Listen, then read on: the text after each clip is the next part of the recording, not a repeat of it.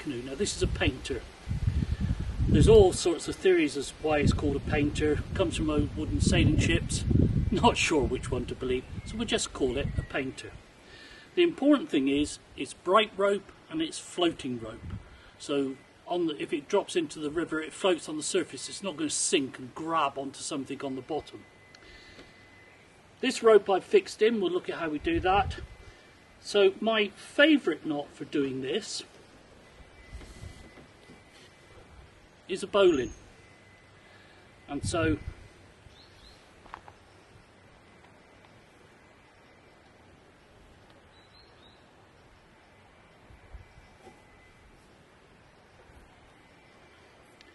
now that's a totally correct bowline, and because this rope is on the inside of the knot. The knot is tied around the rope that goes away, which we call the load rope. It's very easy to mistie a bowline. Tie it like so. So now the end is on the outside of the knot. To be honest, I think in the days where you were just tying this knot, tying up a ship, having it on the inside was important from all I can understand. My reading is there is no difference in breaking strain whether you have this on the inside or the outside. But the only problem with a bowline is that if it flaps around, you can see already it's beginning to loosen. And that's not good. So I'm going to retie it to do the correct bowline, although the cowboy bowline does work. I'm not worried if I tie a cowboy bowline. But now the rope's on the inside. To stop the problem with the flapping, then I'm going to tie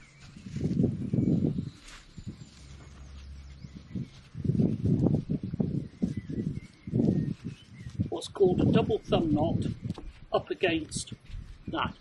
If you know a double fisherman's, this is half of the double fisherman's. That doesn't make it a fisherman's, it's still only half of a double fisherman. But we'll show you that in detail. So that's one way of tying on. I don't want a very big loop here, and everybody must know never to put their hand in this loop if they're in the river.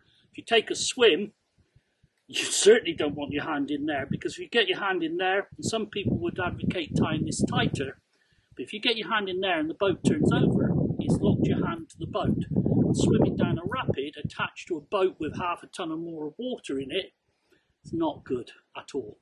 So either do that bit smaller, which I'll do with the next knot, or there we go.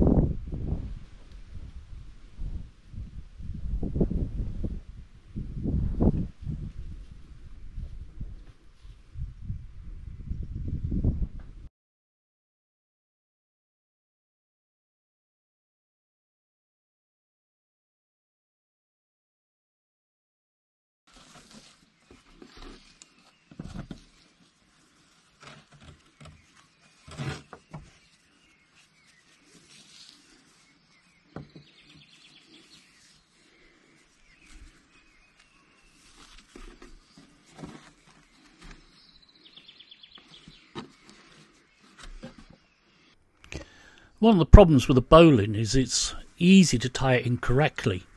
And here I've put the wrong kink into the rope, and now I'm taking the rope around the loop and not around the load rope. So when we hold it out, the shape of the knot looks the same, but it's tied around the loop and not the load rope. Under pressure, and it will need an extreme pressure, the knot will slide. It's not a good one to have. The overhand knot is extremely simple. I do it on a bight of rope, that's a doubled piece of rope. Just a tuck over and tuck through itself. In climbing we'd go an extra turn and end up with a figure of 8 knot, But here, this is all that's needed. Nice long tail on it so it can't pull back into the knot. And I could just use it. Here I'm using it to clip my bag to the boat via carabiner. So again, nice and simple. Form a loop. A bight of rope, we very often call it. Fold it over. And tuck through itself. Tidy everything up. I like all the bits of rope in it to be parallel, and that's something to really note, that as you follow it through, it's like a set of train tracks with tight bends. Everything is parallel. Nice, easy knot.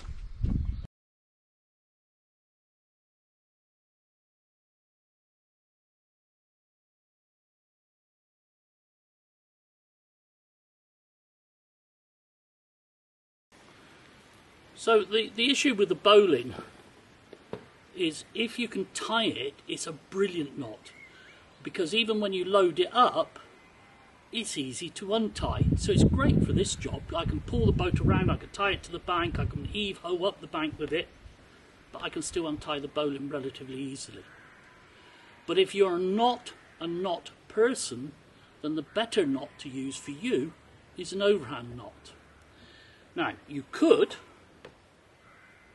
just do your overhand knot,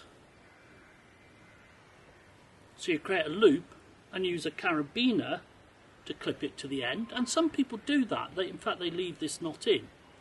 The problem with that is you never learn knots. So what I would advocate is that you do the rethreaded overhand knot. So there, over and through, very simple. And now I can feed this up through here, and now I've got to follow the train tracks back. I'm going to follow it back. It always sounds so very simple, but if you're not a knot person, it's quite amusing to watch your hands. So following it through, follow it round, and now it says follow it back through. Tighten it up, and that's all really neat. I can do it so that there's a very small loop there. I can't get my hand in it, so that's a good safety feature. Easier to do that with this than with the bowline, but I can do it with a bowline. Now, as long as I've got a tail of about that length, I don't need to do anything else. I don't need to do a finishing knot, because the overhand knot in itself will work. The difficulty is, if you really heave-ho on it, it's much harder to untie. But it's still untieable. And very quickly, if you're doing this every time you go out canoeing, then you're going to be good at this knot.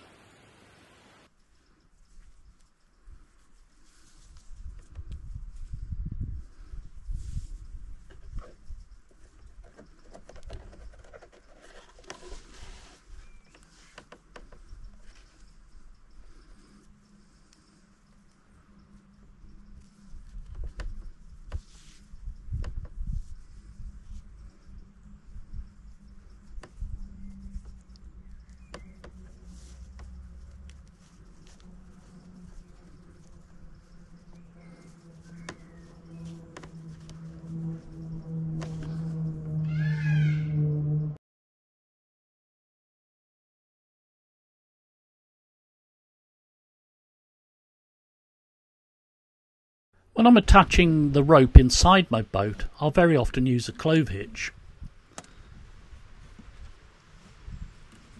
Nice long tail, because it can work itself loose. I could use some half hitches, but no need, to be honest here. The original way I learnt to tie a clove hitch as a climber was to create bunny ears. One way, one the other, fold them behind each other, and drop them over something, and very often dropping them into a carabiner. And if I'm using a carabiner or a post, I will use exactly the same method. Create the bunny ears and drop it into place. But very often in a paddling situation, because I'm tying onto a seat or a thwart, I can't put the rope over the ends. And so I have to do this method where I wrap it round the rope, but look where I tuck it back through.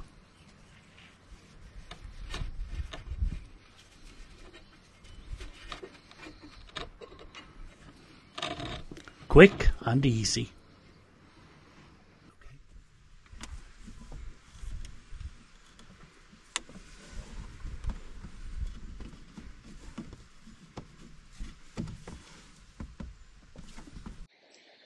And when I'm on, particularly when I'm on a river, I would do it on a lake if it wasn't other than really absolutely calm. I'm going to attach my gear into the boat. So in the first instance, I'm going to look at just putting in a small bag. It's a watershed bag. It's meant to be totally waterproof. It's been absolutely bomber for me. I've swum in rapids, boat's got stuck, bag's been bouncing around in the rapid, and it still hasn't got any water in. But anything vital's in a second dry bag inside. So anyway, that's all closed up, ready to go.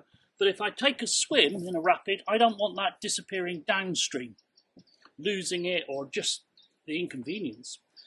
So what I'm going to do is take this piece of rope and I'm going to attach it to the boat and I'm going to attach it to that. And that method it's actually called a leash. So it's on a leash, rather like a dog is on a lead. So what I'm going to do here is tie a clove hitch around the seat. And I've left quite a long tail because if you've got a short tail and it gets a bit loose, it can pull itself clear. If I was tying it around here, clove hitch is probably not the best for most jobs. If I did tie the clove hitch, I would also then do a number of half hitches up here to make it really secure. So that's the end at the boat. I've chosen the length so that it can drift clear of the boat. If somebody's doing a rescue, they can just grab this, unclip, bring it into theirs. But at the other one, we come back to our overhand knot. But this time, instead of doing a rethreaded, I can do it on a bight, on a double piece of rope, over and through. Again, I want a decent tail on it so that it doesn't work loose. And I can clip it in. To be honest, with this sort of thing, I very often do the carabiner up. If I want to be really secure, I'll do it up. But there you are, the bag's now on that. I can move it around within the boat. If I take a swim, it's not going to disappear, but somebody else can grab it, unclip, take it into their boat. So, clove hitch on that end, overhand knot on that end, and it's a neat little system. So, it's what I do with bigger bags. This is very much a canoe bag. Flat topped, it's not heavily laden at the moment, but when it's heavily laden it's still flat topped. So if I'm somewhere where I'm using a Kevlar canoe, I could conceivably, or I used to be able to, carry this bag plus the canoe on top of it.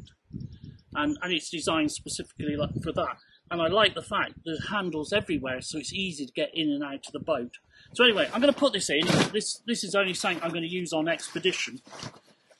And what I'm going to do is just cinch those down.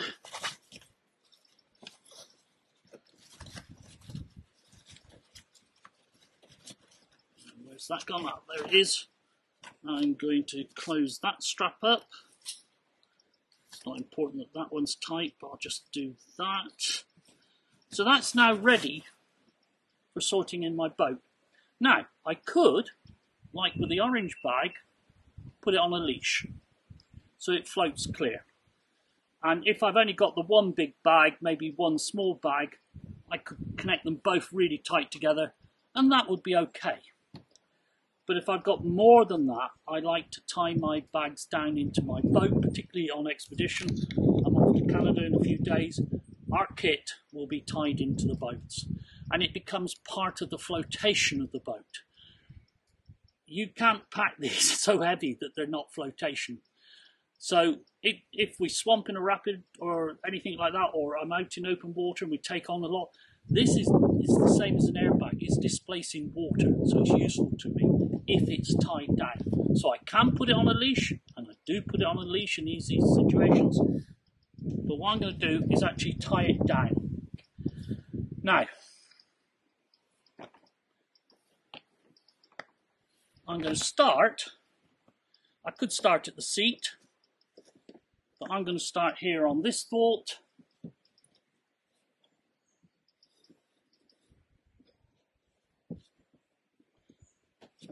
And I'm going to do a clove hitch again. I'm going to go through the bag.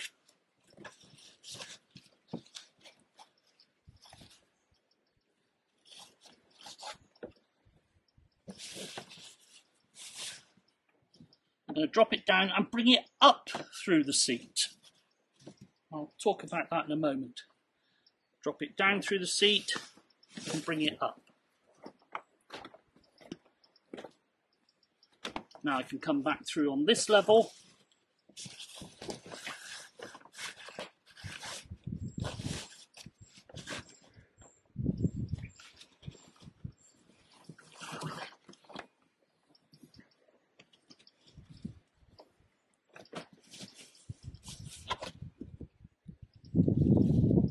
And again, I've ended up with a clove hitch. What I am careful of, I mean, sometimes when I've got a fully laden boat, longer boat, I've got kit all the way through it, I might tie the knots here at the bow seat. But if you've got a bow paddler, you've got to be very careful, because if we hit a rock in a rapid, their weight tends to shoot forward, but the feet back.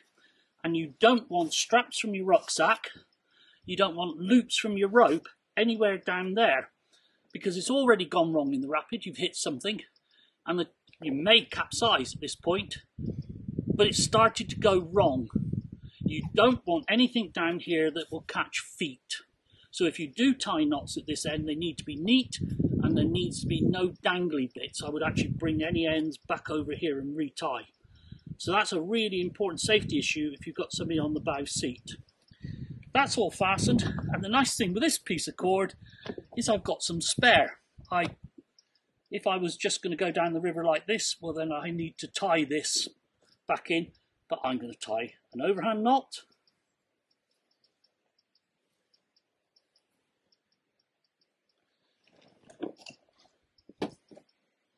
I can now fasten my orange bag on the leash. So actually I've got the best of both worlds. My main bag is providing buoyancy and is a solid part of the boat, but I've got this bag which I want to open up maybe on a leash, and I can move it around and it's out of my way. Hi folks, I hope you found that interesting and helpful. And what you can do is you can press like, you can subscribe, and comments are always welcome. If you'd like to support the channel, there is a link in the description below for buymeacoffee.com. My own book Canoeing is available directly from myself, but there are links in the description below for easy buys in North America or the rest of Europe. Thank you for watching, and thank you for the support.